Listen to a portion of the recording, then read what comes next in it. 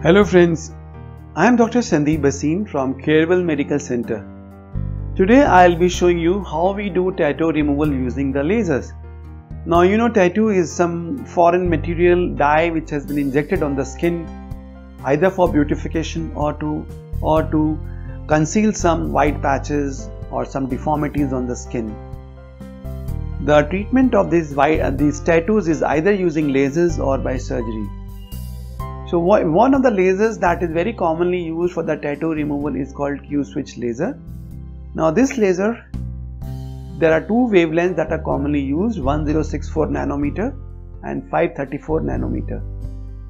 So with these two wavelengths of the Q-switch, we are usually able to remove normally the black color ink and sometimes the blue color tattoos also. So black and blue tattoos can be removed with 1064 and 534 nanometers. For other colors like green tattoos or the red tattoo, we require some other wavelengths like 636 or 534 or different wavelengths of the lasers are required to remove these different colors of tattoos. So what we'll be showing you is now how we use the Q-switch laser to remove these tattoos. We require multiple sittings of these lasers. One sitting is not sufficient to do this, but there are now special techniques that are being utilized like R0 technique or R4 technique, in which we give the full sitting of this laser and then we wait for about 20 minutes and again we give another sitting of this laser, Q-switch laser. Like that we give 4 such sittings.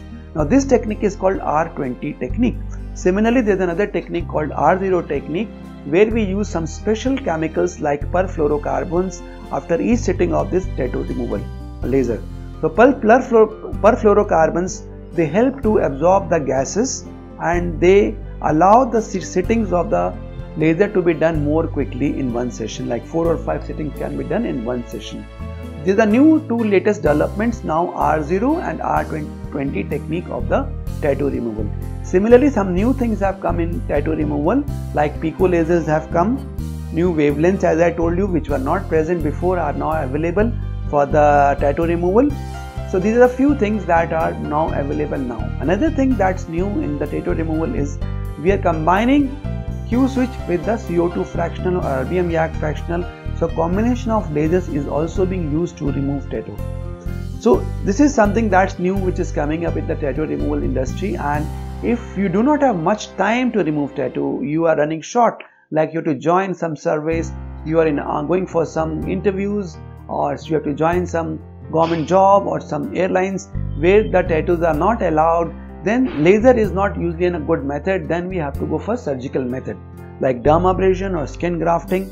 And in future I will be preparing a video regarding that also, how we remove the tattoos with a very short time for the tattoo removal. Now let's see how we do tattoo removal using the Q-switch laser. Okay friends, so we are starting with Q-switch. You can see we are covering the eyes with the eye shield. It is very important. Q-switch laser is very dangerous if it comes in the eyes. Now this is the tattoo. We have covered it with the top lap, local anesthetics, and we're cleaning the entire area with antiseptic solution. Another thing, this tattoo is black in color, and this is most probably amateur tattoo. It is not a professional tattoo. This is a Q-switch machine. We are opening this machine. There are the settings of the machine that we are doing. We are choosing 1064 nanometer, and the energy we are choosing as 700 millijoules. These are we are starting with the shots of this Q-switch. We are focusing and giving the shots of this Q-switch on this tattoo. And usually we require multiple passes. As I told you, like R20 technique, we give 4 passes at the interval of 20 minutes.